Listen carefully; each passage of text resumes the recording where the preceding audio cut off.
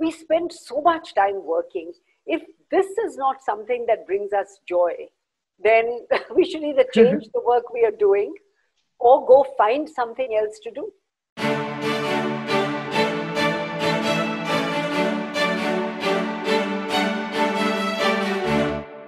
Thank you so much for joining today. We are very excited, all of us in this country and me as a woman and a lot of women in the country, all of us look up to you. You are one of the iconic leaders we've had in India with your phenomenal turnaround for the brand Britannia and all that you've done. And it's such an honor to be talking to you today.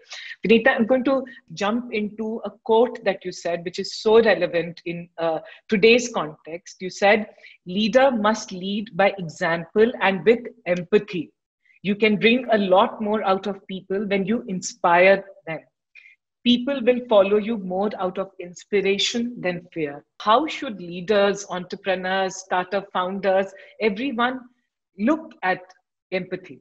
Wow, that's a big question. So first of all, Shraddha, let me start by thanking you for this wonderful opportunity to be in this conversation with you. Thank you. And I think explore some of these critical concepts that you have brought forward. So I think empathy, a lot of people have a lot of perceptions around what empathy is. But according to me, empathy is the ability to go outside of yourself, to go into a situation that someone else is in and look at it from that perspective or understand it from that point of view. Very often, we rely on our own mental models. And sometimes mental models are great because they get you where you want to very quickly. At other times, mental models are actually a hindrance because they color the way you look at a situation. Empathy is about understanding. Empathy has no judgment in it. So the whole idea behind empathy is I must first understand the situation as it is for the people who are impacted by it before I can come with a solution or an inference or a point of view around it. And as you said, it's not that the world needs empathy now. I think if we lived in an empathetic world, and I want to take it beyond how people react with other people. Empathy also is that I don't go and cut down a tree just because the tree cannot speak. Empathy also is that I don't mistreat animals on the road. How many times we've seen people taking up a stone and throwing it at a dog because they want the dog to run away. So empathy is larger than just the relationship between individuals. It is our entire relationship with the environment. Why are we struggling with the whole question of climate change, which half the people are not even recognizing as being real? We're struggling with it because over a period of time, we believe that we can control the environment rather than learn to live with the environment. Today, a lot of leaders, a lot of entrepreneurs, all of us are looking at scale. All of us are looking at growth. All of us are looking at building large businesses. What are some of the things, if you have to say from your journey, that you did in a certain way, which led to great outcomes, which, as people, as entrepreneurs, we should remember, like these are 2-3 things that you should do while you are building or looking at scale? So, Shraddha, again, I think we keep talking about Britannia because obviously Britannia is a brand and a company in India, and therefore it is best known.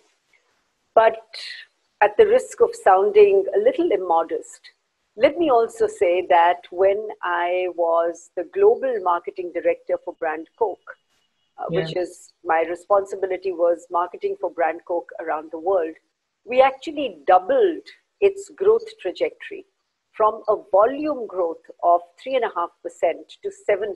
And this is fairly well documented, and it's in several books and so on. And I had a similar experience when I worked with Cadbury's in South Africa. I went to South Africa in '93. I was the first professional from India to go to work in South Africa. I used to work for Cadbury at that time. And because South Africa, because of its policy of apartheid, etc., not many people had, or many companies had focused on it, it was a great opportunity to again change the trajectory of the business. So Britannia was one more, in a sense, within that. But the reason why I'm mentioning more than just Britannia is because I want to draw a line of similarity which stretches across all of these. It doesn't matter whether it is a global brand like Coke or a local brand like Britannia. I think at the end of the day, businesses have to remember one thing, that everything that the business gets, starting with revenue and ending, depending on your business model, with the bottom line, really is a question of your ability to serve your consumer better than anybody else. Yeah. We are not in business to prove that we are better than competition. We are in business to serve the consumer or the customer. And those brands, those organizations that do this and do it consistently and do it better than others are the winners. And we have seen there are so many brands that we experience in our everyday lives that are more than 100 years old. Britannia is more than 100 years old. There is Coca-Cola, there's IBM, there are many brands around the world that have demonstrated over a period of time their ability, Procter & Gamble, Unilever, Coke, etc.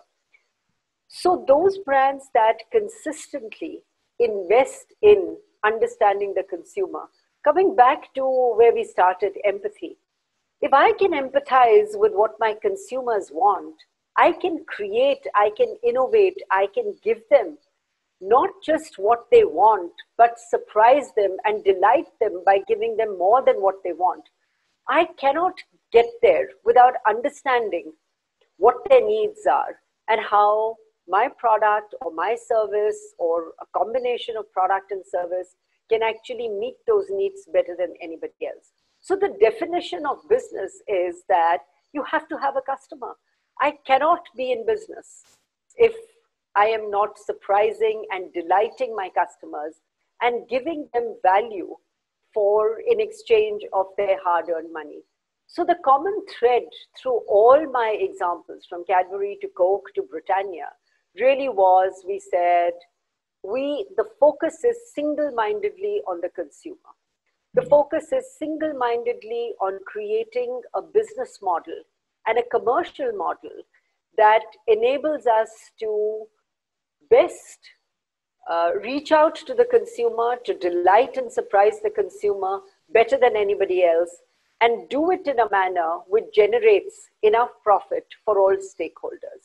So there is an understanding of what the market is, what the opportunity in the market is. And I'm giving you a very long answer, but I do want to talk about one other thing, which for me was a big learning, and I kind of chanced upon this. When marketers get together, they talk about, let's segment the market. And my insight was, it's not about segmenting the market. It's about segmenting the opportunity. Because segmenting the market means I take what exists and I divide it in some manner so that there are homogeneous segments that I can reach to with my go-to-market strategy or business model. Segmenting the opportunity says, I am going to go and find those opportunities where the consumer is not consuming my product today.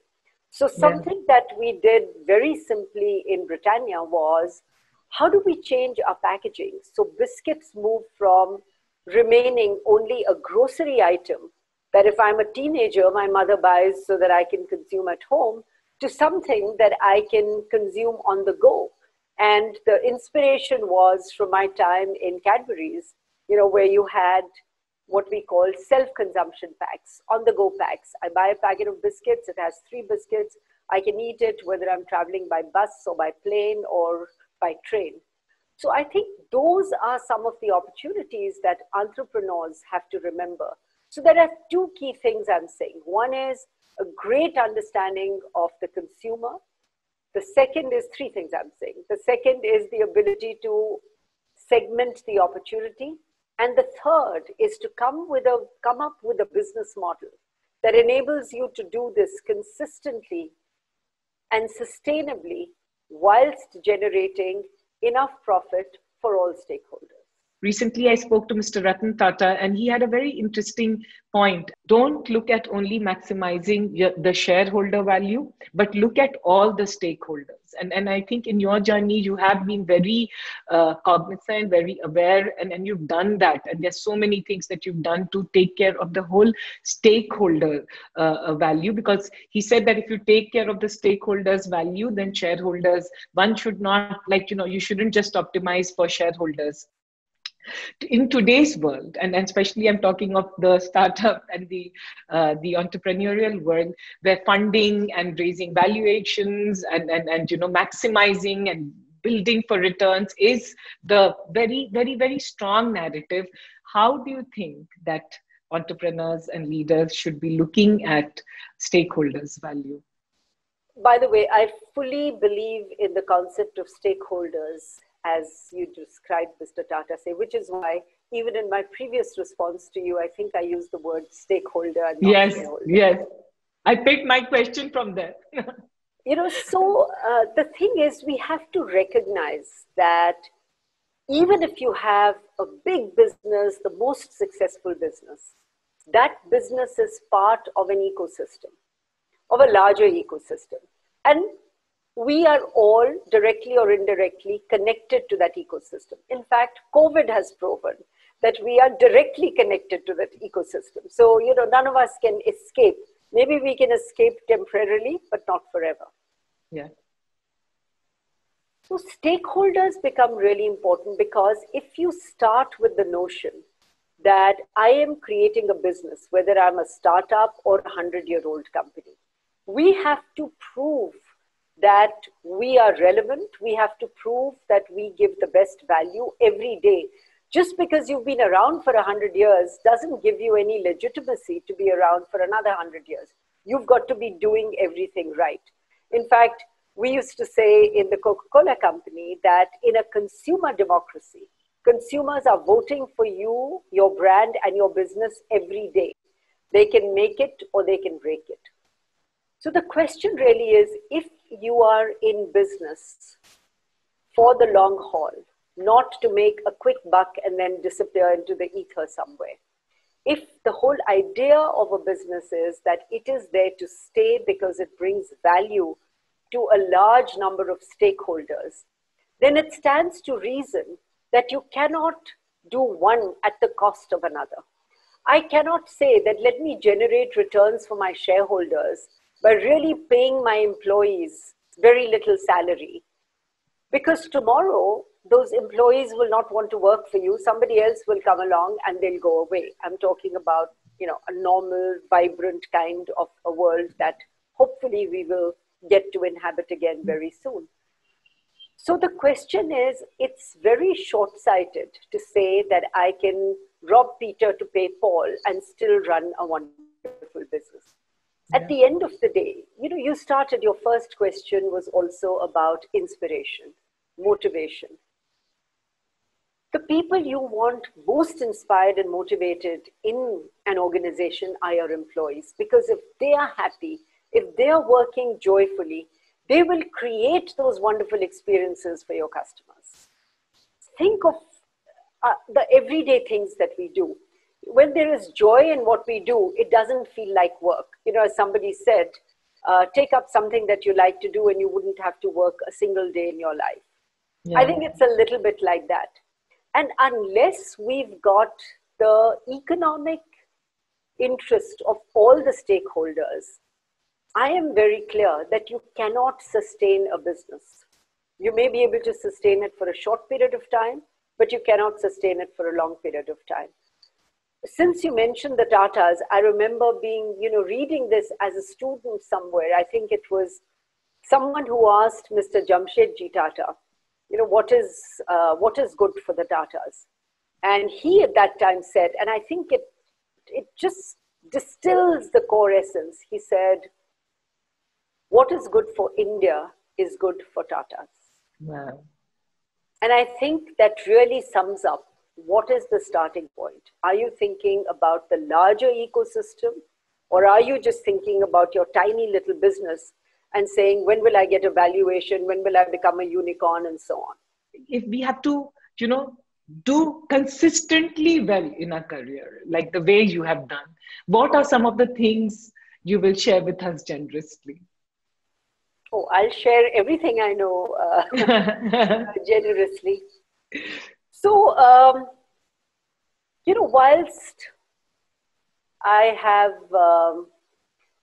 whilst I've, I think, done everything I wanted to do, I never really had a plan for myself which says, by this time I want to be this, and by that time I want to be that.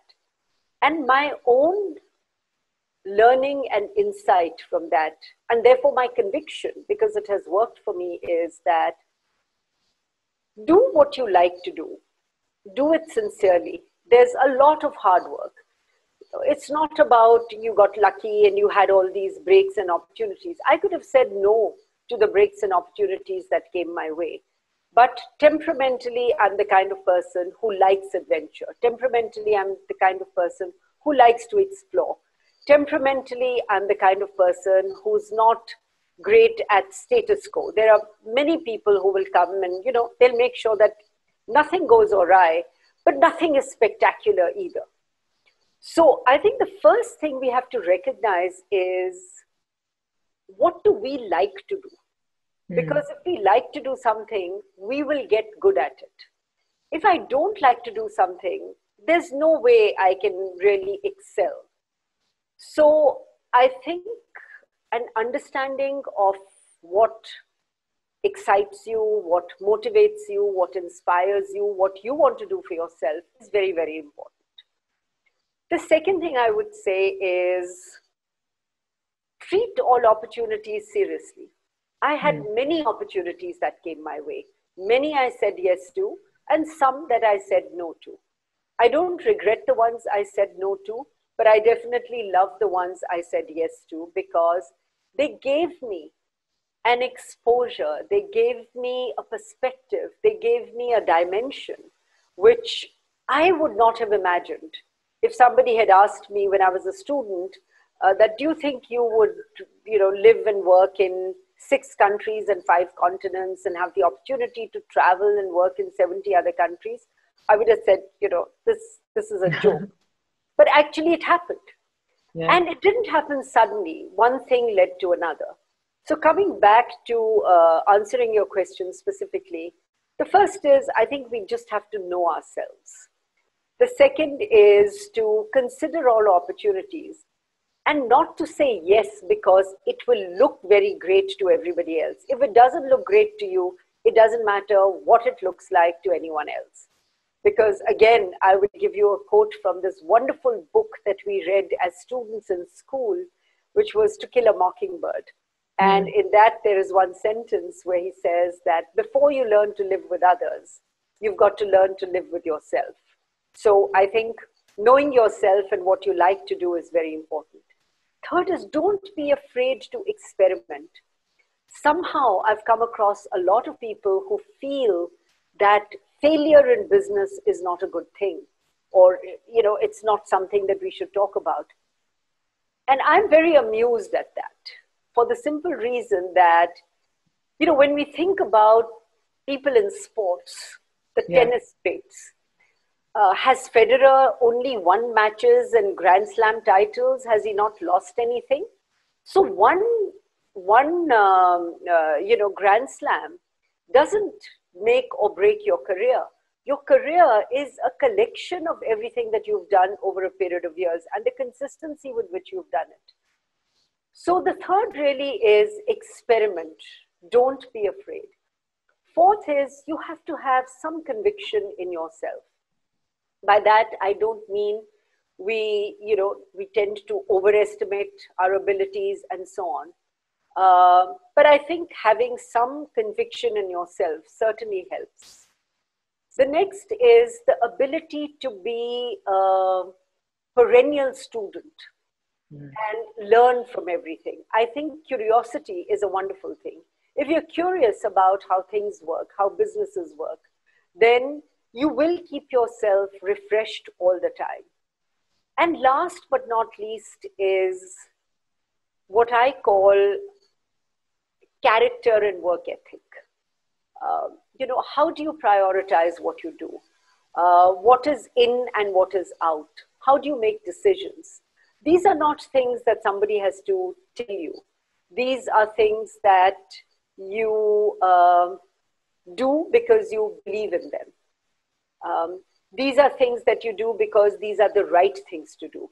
These are things that you do because ethically that is the way to be, not just legally. I've been in several meetings where people say, but if legally this is tenable, it's fine. And my way of thinking is just because it's legally all right doesn't make it ethically.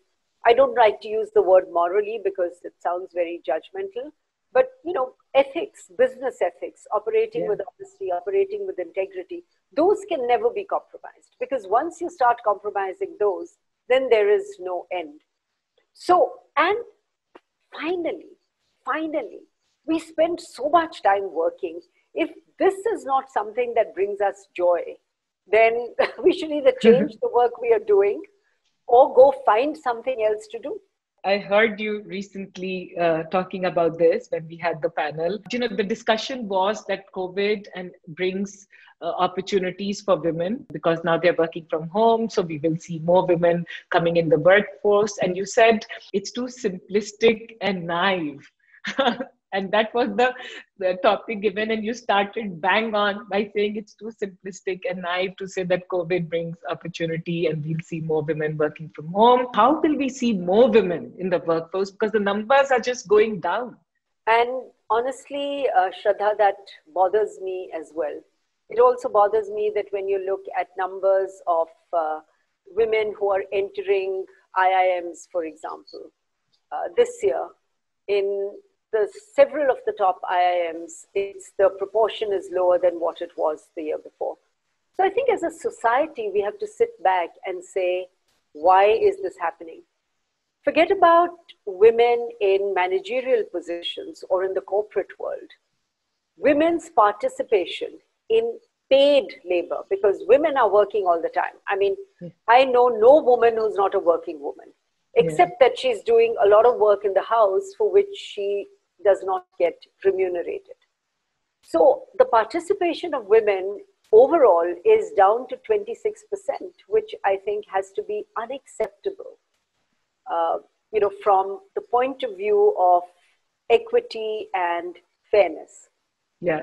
So this is a many layered topic, and we have to ask questions at various levels. Yeah. The family environment in which boys and girls grow up, the conditioning that you get from your parents, relatives, the larger community and ecosystem, what we are taught in schools, the encouragement that girls are given. Somehow when girls do well, there is always a story behind it because there is an encouraging dad. You remember, I think I'd also said that we need some Renaissance men. We need some dads. Men who will say, I am not differentiating between my son and my daughter. I am differentiating between what talent they have, what competency they have. If my daughter is better at doing something and my son is better at doing something else, I want to give them those equal opportunities. Because I think that is what we owe to our children. We cannot decide that you should do this and you should do that, and yet that is what is happening. And when I say we, most of those decisions are made by men in positions of power and authority and position. So it is a big change. It is a big change that has social dimensions. It is a big change that has economic dimensions. It is a big change that needs to start in the workplace. So we can't do all of the above. So let's come back to this whole thing about, wow, COVID and work from home is the answer. We can now increase gender diversity because guess what? We'll get all the women to work from home. Right? I'm exaggerating to make the point. And I think we are missing the point. Yeah. We are missing the point. We are making so many assumptions. The first assumption, which is also not fair to the men, is that, it's only the women who require flexibility and not the men. I mean, if I am the kind of person you tell me you work from home, I'm responsible for an output, I would love to go and play my game of golf at some stage, come back and still finish my work. I want that flexibility. So it's not that women need the flexibility and men don't. And when we say women need that flexibility, how many women have we gone and spoken to? I have, after this and even before that, spoken to a lot of women. And it's not easy for them to work from home. Yeah. There are so many factors. We are also assuming that most homes have enough space to separate your personal space from your workspace. That is not true. Yeah. The large number of people, if you look at IT, if you look at other shared services, etc., we are talking about the median age being 26 to 30. Several of them are either still living with their parents, or they're living as paying guests, or they're living in shared accommodation, or they're just starting out and therefore they've got small homes. There is no space to continually work from home. Today it is working in a COVID environment because there's no option. The moment you give me an option of always working from home or always working from the office, I think flexibility is different from work from home on a permanent basis. If you give both men and women the flexibility and say that in a month, you can choose 5 days that you can work from home, and this is the way we are going to do it. That is very different. So let's not confuse flexibility with working from home as the panacea or the magic elixir that is going to solve all our problems of diversity. Maybe we need to rethink the structure of these large offices where 6,000 people are working in a building. Maybe every organization needs smaller satellite offices where people don't have to travel more than 30 to 35 minutes to work. Work is also has a social dimension. The fact that if you and I are colleagues, we're sitting down at lunch and we are sharing what we are doing, we are shooting the breeze, as it were, we are coming up with new ideas and concepts. How is that going to happen in work from home situation where we're only seeing each other on screen? So the whole question has many facets, many dimensions, many layers. And that is why I said to say that work from home is going to be a big factor that will contribute to keeping more women in the workplace and more diversity is, I think, an assumption or a hypothesis that needs to be verified. Because I don't think some of us can project our own experiences and say work from home is going to be the answer. Today we are living in a world of social media, internet, where all of us have created, there are so many micro communities, and we are all surrounding ourselves with the same kind of narrative or people, we can relate to. How can we be aware that we are not becoming part of a narrative or getting influenced by a narrative, but how can we detach ourselves and be self-aware that these are the different voices, which might not be same as mine or yours? Yeah, I think you raise a very, very important point, which is really a sociological point as well. Whilst on the one hand, social media gives you this huge scale and visibility, you can decide what your digital footprint ought to be, and you can tweet and you can Facebook and you can do all kinds of other things. And then find communities of interest, people who think more like you and so on, because if you say something that other people don't like, I am not on any social media platform, but I have enough friends who say, I said this and then I was trolled and so on. And I'm saying, why do we want to put ourselves through this? I think the question is also a bigger question. Because social media allows stratification in so many ways, you can really, cut, and this is like Amazon does. I order a book and then it says, well, people like you also order these books. And I don't want anybody to tell me what books to order. But that is the price we pay.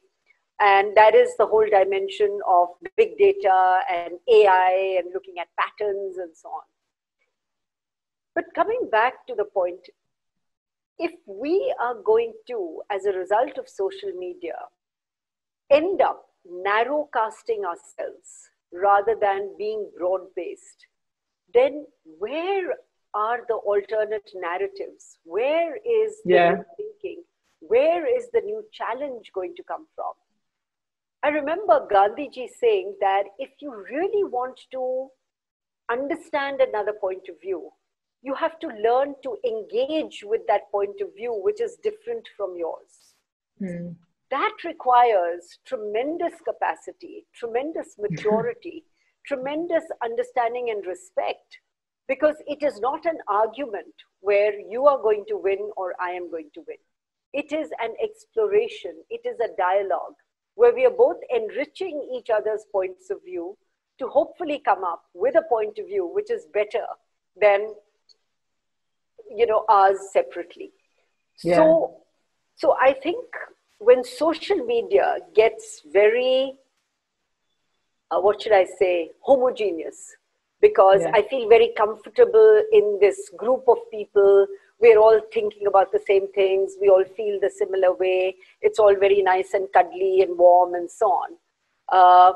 What we are doing is we are excluding all other narratives from our being.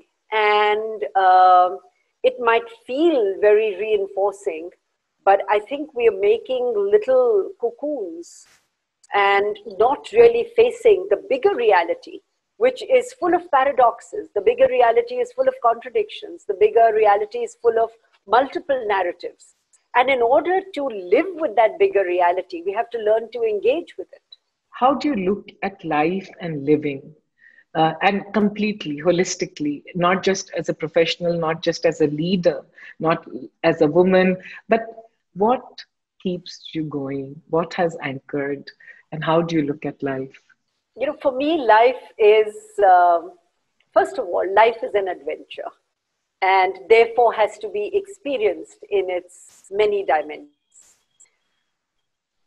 A lot of people have also asked me this question about work-life balance, and I find that a very interesting question because for me, work is a part of my life. My life is not a part of my work. So I think it just sets the context.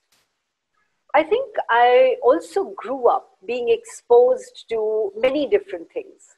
My mother was very interested in the arts, so I grew up surrounded by classical music and dance, and because of that, wonderful artists that I got to meet even as a child. And these were, the all-time greats from Ali Akbar Khanji to Ravi Shankar, Nikhil Banerjee, Girija Devi, Hirabai Barodikar, and I mean, I can go on and on because of my association with then school provided us a great environment for elocution and dramatics and sports. And I was one of those students in school where I wanted to do everything. So I played hockey and I did drama. And so I grew up surrounded by many dimensions. So studies and going to school was only one of the things I did. I did many more things. And fortunately, I have managed to keep that interest alive right through my working life, if you would like to call the stage that we have been through and still are in. So because I got a chance to live in so many different countries, I was fascinated by different cultures. The experience that my profession gave to me was an experience which was much larger than going and selling Coke and chocolates and, to different consumers around the world. It was about understanding different cultures. It was about visiting their museums, traveling a lot, getting in all of those influences. So I think there is so much to be experienced in this world. Like I had an American friend who once said to me, now I know why Indians believe in multiple births, because you can't possibly absorb everything in one life. So I feel a little bit like that. There is so much. There is nature, there is photography. I'm very, very influenced by art and culture in, a capital A. This is the performing arts more, also some visual arts, but, art, theater is another passion, classical music, both Western as well as Indian. So I am, I worked and I experienced all of these. Even now, in normal times, I travel a lot. So if I know I'm going to be in London on a particular day or in New York on a particular day, I look up and I go to Broadway, or I go and see a theater, or I go and listen to music, because I think those are the multiple hues and dimensions of life, which are there for us to experience, and we can choose to experience them or not. And my choice is to experience them.